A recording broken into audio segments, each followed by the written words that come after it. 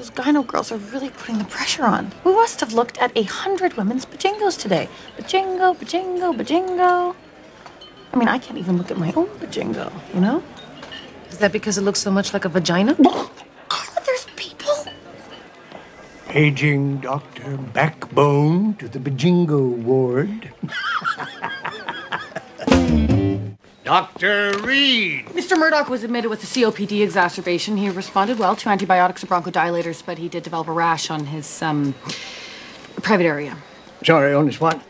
His peepers. Excuse me? His swing schwang.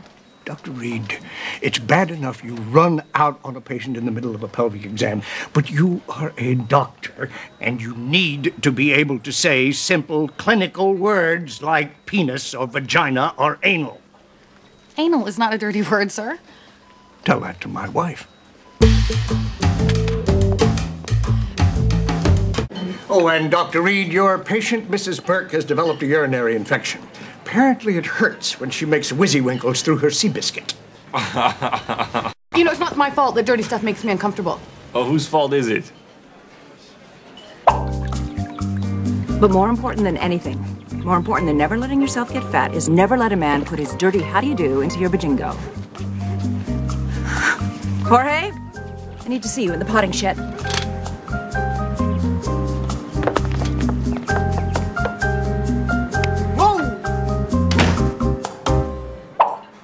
She was always yelling at Jorge in that potting shed.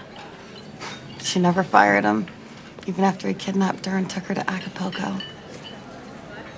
JD, how am I supposed to reverse 26 years of uptight repression? This is a job for Miss Busybody Smarty Pants.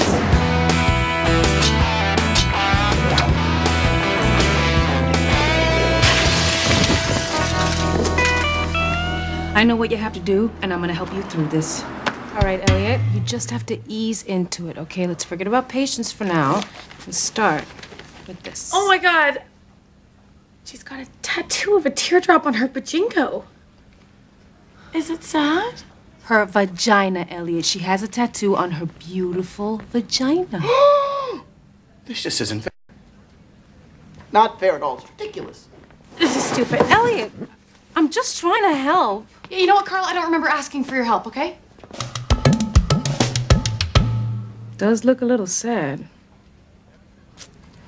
They always do. You can talk to me if you want.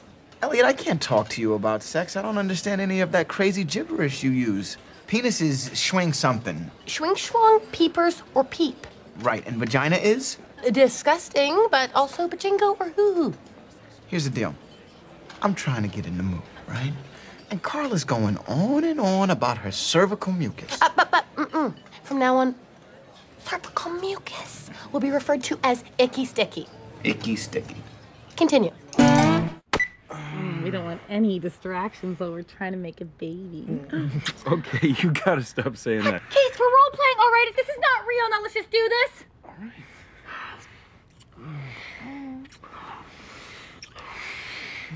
Promise me that you'll hold me like this when I'm pushing your baby out my bajingo. All right, I'm putting on a third condom. Keith!